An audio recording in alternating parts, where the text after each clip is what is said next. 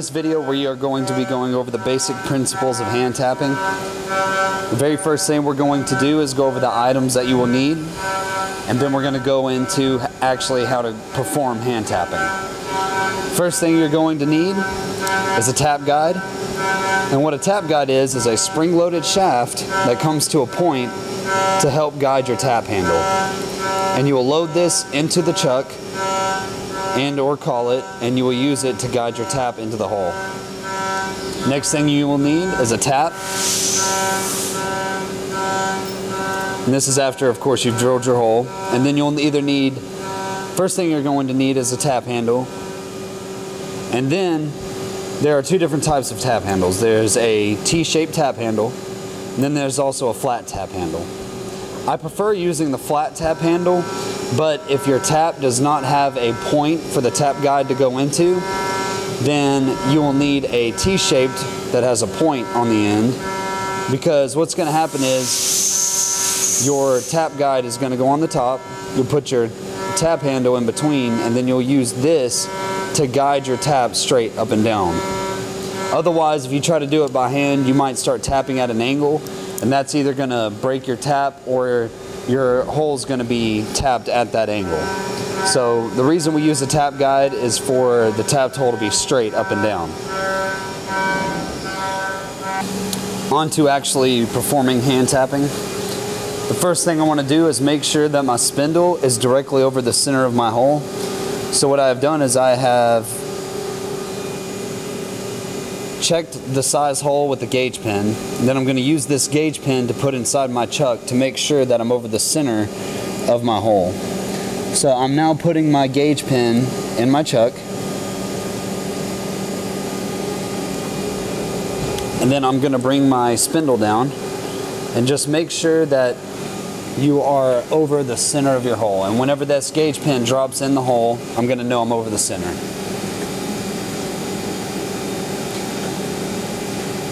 Now, if you are really worried about accuracy, you can edge find it and then go to position. But if you're just trying to do a quick location find, then you can use this method.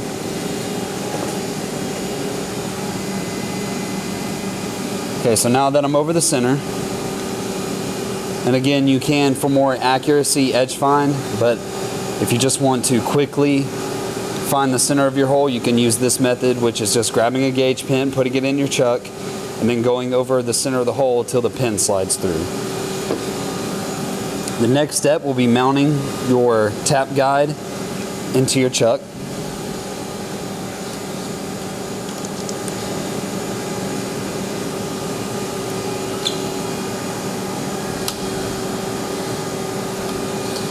So now the tap guide is directly over the center of my hole.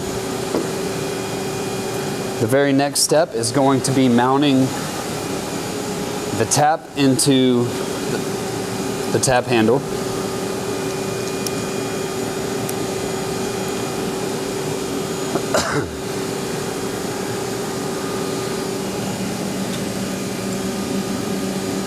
You want to lower the table until the tap guide falls above the tap handle.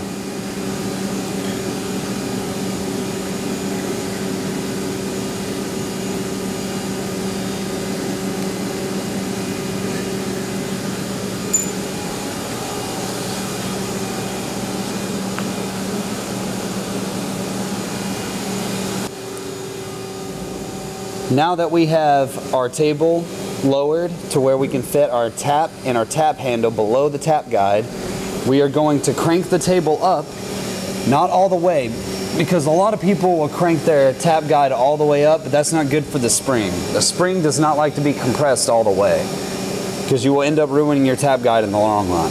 So just put enough pressure on it so that the tap handle is not moving around. You want to add a little bit of Molly D or just tap guide fluid, or tap fluid,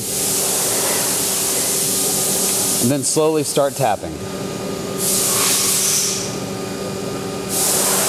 Now, while you're tapping, you can use your quill to slowly go down and follow along with the tap handle.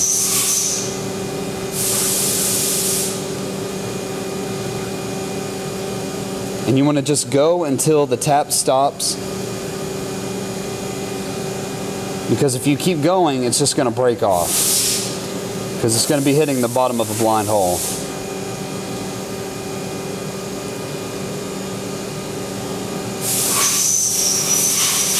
Again, I want to use my tap or my quill to ensure that my tap guide is still touching my tap handle.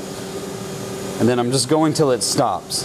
Now that it's stopped, I can back off so I can remove my tap guide completely and just back my tap out. And at this point, we can take it out of the T-shaped and use a flat tap handle.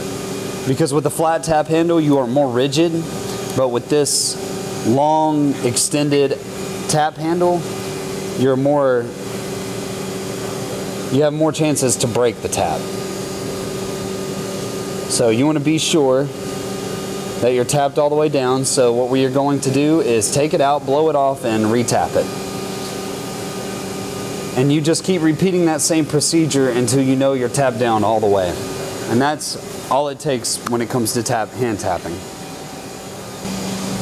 Alright, in conclusion of hand tapping, you want to be sure to use some kind of fluid such as Molly D or tapping fluid so that your tap is lubricated. You want to also make sure not to force the tap into a blind hole. Once you start forcing your tap to go deeper, you will start to hear it crunch, and then at that point it's more than likely just going to snap off and break, and then you're going to have to use an end mill to peck it out.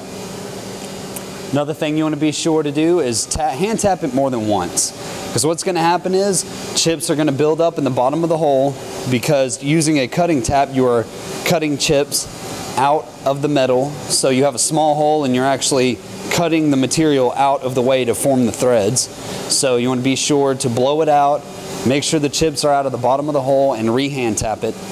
If you're using a thread former, you can just go all the way to the bottom and come out, and you can just hand tap it once.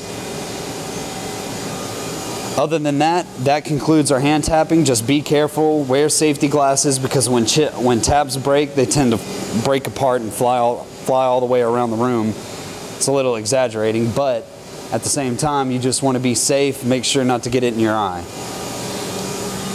And the only other thing I can think of is to countersink your hole and deburr your hole before you start hand tapping. And this just helps guide it into the hole. Other than that, that concludes our video of hand tapping.